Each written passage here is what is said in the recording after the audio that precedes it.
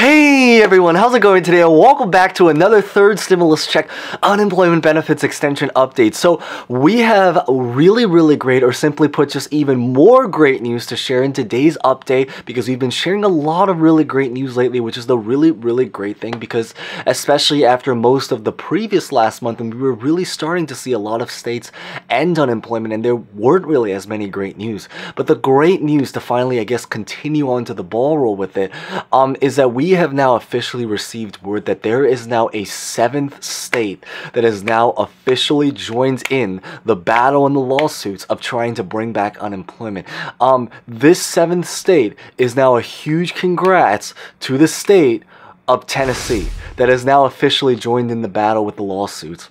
And the story right now, I believe, is that with this state joining in, we now officially have 7 lawsuits. No, actually 7 states, but with multiple lawsuits. Because keep in mind is that several of these states actually have even more than one lawsuit. But of all of those lawsuits, they're now happening in 7 states. And I believe those states now happen to be, it started with Indiana, then I believe it went to Maryland, then it went to Texas, then Oklahoma, Ohio, recently Florida, and then very most recently now Tennessee. And I believe from there are now also officially 2 states that have won the court order. They haven't won the case. All of these 7 cases, or rather cases within these 7 states, are still very much open.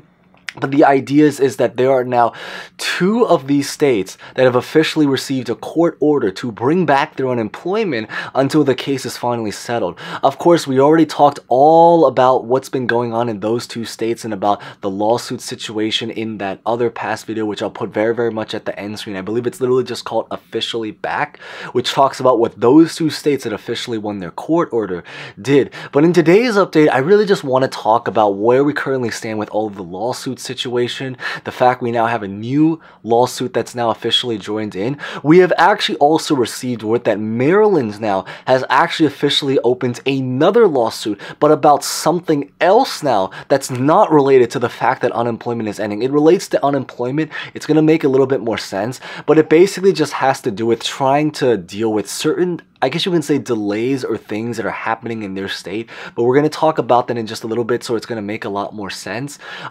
Maybe real fast before we begin is that there are also 2 states I do know that have also actually now announced word that they will be keeping their unemployment. The story is that there were 2 states. One happened to be Michigan, one happens to be in Kansas. Those 2 states, they did not lose their unemployment, but there was a lot of talks and a lot of fear and a lot of debate that in those 2 states that there were thoughts that they might be on the edge of potentially losing their unemployment. The really great news is that there will no longer be any lawsuits in those 2 states. And why that's a great news is because those 2 states will no longer be even losing their unemployment to begin with, so there will no longer even be a need to have any kind of lawsuit. I believe what ended up happening is that I believe that in Michigan, the Republicans originally tried to draft up a bill of some kind to end unemployment there, but then I believe is that we had figures that apparently ended up stepping in. They vetoed the bill, and now thankfully, if you happen to be in Michigan, it's now confirmed that at this time, it's safe. I think that's the most important thing. And Kansas had a very similar story where I believe a couple of the lead officials apparently jumped in and said the same exact story. We're not ending unemployment. We have to keep it. And so the great news is that those 2 states can now feel hopefully secure that there will no longer be a lawsuit, because they will no longer even be ending unemployment, so there will no longer be a reason to deal with that. So this is a really great news. But we're going to talk all about all of the different situations, about where we currently stand and what we know so far. So as always, real fast, before we begin, as always, maybe consider smashing the like button in light of a lot of the great news that's happening. Consider subscribing for similar videos like this and more updates, or just other kinds of general finance topics. And as always, feel free to comment any questions, thoughts about honestly anything, or any particular information you might have to particularly share about honestly just really anything at all. And with that being said, let's get this video started right on the spot.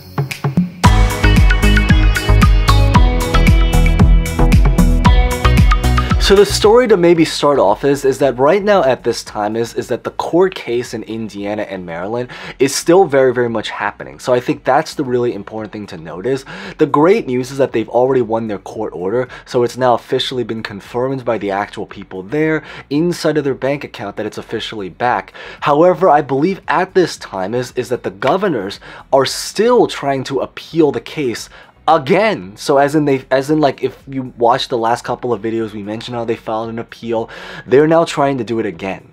And so the story is that because of what's going on is that there's still a little bit of uncertainty. I think at this time the really great news is that it's still leaning in favor of the side of the people, but that's why I say it's still important to kind of be on alert about what's been happening.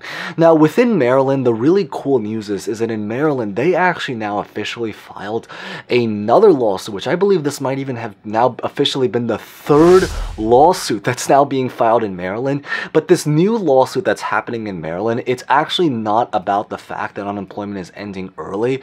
I believe that the third lawsuit that's going on in Maryland, or the new lawsuit that just happened in Maryland right now, it's really about the fact that there were a lot of people, I believe, in Maryland that had their unemployment account either backlogged or just some kind of like delay. Some of them may have had their accounts frozen, and it was largely for a whole bunch of different reasons. One of the very common reasons was because of things related to fraud, but it was kind of found out that a lot of them, they were kind of accused of having fraud but never actually had fraud.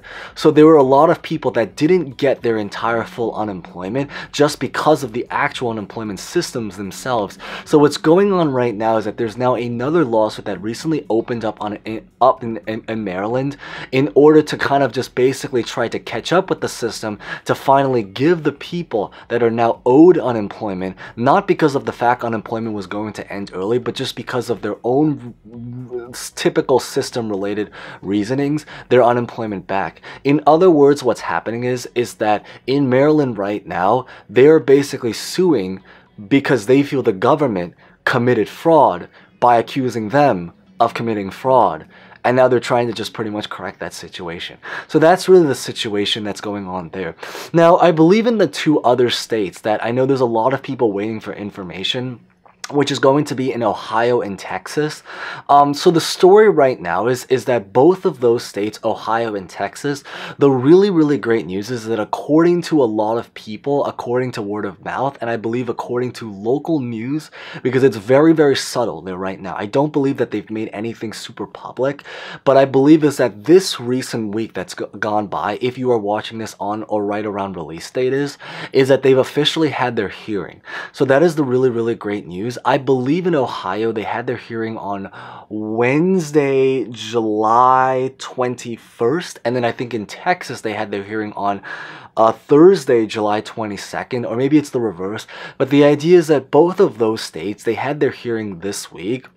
However, as of this time, they have not actually released any information to the public about what the final results are. So if you happen to be in Texas or Ohio, and I know because there's a lot of people that's in those states really waiting anxiously to maybe just try to stay strong for now, because the great news that we officially do have the hearing. However, what we're really just waiting for is the answer. We're really just trying to wait right now to see what their final decision, what their final verdict, or what they finally came up with as a result of their hearing. Now, when we can receive that information, we don't fully know yet at this time, but the prediction is that we can hopefully find out now about what actually physically happened and what they decided maybe in the next couple of days. So I'd probably say, maybe to be safe, I'd say hopefully something by around the beginning of next week, if you happen to be watching on release date. But the great news, and I think the overall idea is that we're making progress. And I think that's the most important thing. Of course, we just have to see what the final actual, or certainly the current decision currently is at this current time. I do know also in Oklahoma and Florida, there's a lot of people that are waiting there. The true answer actually with Oklahoma and Florida is that Oklahoma has actually been a little bit more silent, so we don't fully know the story with Oklahoma right now. That's really the true answer. If you happen to be from there and know anything, feel free to maybe share it down, because they're probably going to be releasing it to local news first before they release it to nationwide or national news, so you guys will probably learn or know about it much faster. Florida just opened their lawsuit also right before Tennessee did, so we don't really have as much information about it. I don't even believe that they even have their hearing scheduled yet or anything like that. I believe they physically just opened the lawsuit, so we're really just waiting for information. But the great news is that at this current time, there are now officially 7 states that have something that's happening, with 2 states that have now made significant progress. And I believe actually it was even noted that one of the reasons why Tennessee suddenly now officially joined into the lawsuit was actually because of what happened with Maryland and with Indiana. I believe it ended up happening is that there were people in Tennessee that ended up becoming inspired, so thankfully exactly like how we've been pretty much mentioning, and so far thankfully right on track, about how we can hopefully at least just get even 1 or 2 states to win their lawsuit. Maybe, as we've kind of mentioned in a lot of the past videos already, huge thanks if you guys have believed throughout this entire thing, that if we can just get 1 or 2 states to maybe be able to carry through, maybe that can potentially become some kind of inspiration for a lot of other states to see what's actually possible and try to follow through. And the great news is that it seems like Tennessee had that inspiration, and now if you happen to be in Tennessee, they now have officially joined in with the lawsuit as well, which I think is really great news. Maybe consider smashing the like button if you guys haven't done so already, because I think it is really great news to kind of know about, and hopefully for more states to now become even more inspired to do something similar as well.